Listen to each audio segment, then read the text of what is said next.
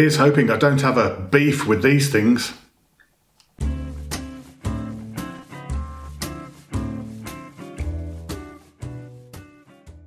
Hey my friends, it's Papparoni and look at this. Iceland, 4 beef double cheeseburgers with melting cheese centre. So it's 4 beef double cheeseburgers, seasoned double beef burgers with onion and processed cheese filling. You can pan fry them or oven bake them. I'm going to oven bake mine for 22 to 24 minutes. So here it is my friends, straight out the oven. It's looking good, isn't it? I've put it in a Warburton's roll because I find these Warburton's rolls are nice and soft. You get 8 for £1 in Iceland. So there's the burger. It's got a decent texture, nice and brown, well cooked. And if we look down the side, we'll see that the burgers are quite thin, which is great. I just love thin burgers. Right, let's take a look inside this thing, shall we? So sandwiched in between these 2 beef patties is this lovely piece of yellowy orange processed cheese. It seems to have melted down quite well.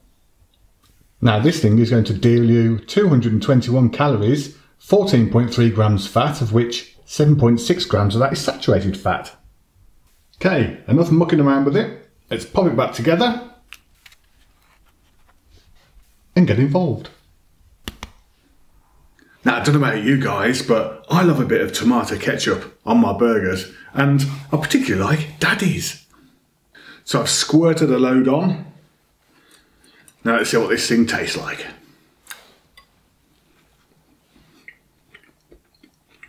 Oh yeah, there's nothing wrong with that. They taste pretty beefy. There's some fat content in there, but that makes it even tastier. It's a little bit oniony. Let's get a bit more involved because I didn't quite get any cheese. So let's try that a bit there. Oh, that's a good effort. Yeah, you can definitely taste the cheese. It actually tastes cheesy and a bit salty and creamy all in one go. Actually, that cheese is very good indeed.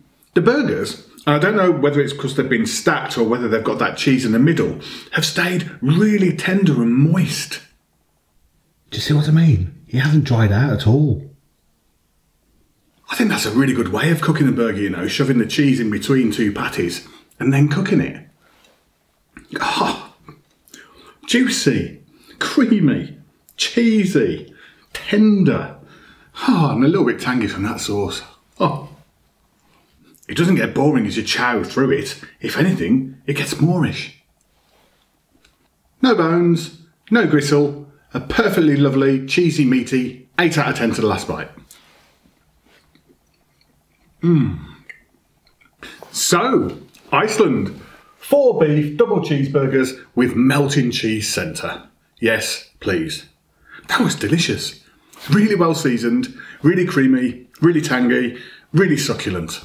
And they were 4 for £2.50. But you think about it, you're getting 8 burger patties and 4 pieces of cheese for that price. So I don't think that's half bad. Certainly be having another one. Anyway, thanks for coming. Till next time, get out of here.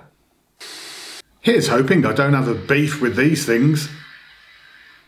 Just stop drilling. Why won't you focus? It doesn't get boring as you chow through it. No bones, no gristle. Gristle. So, Iceland, 4 beef double... I can't say it.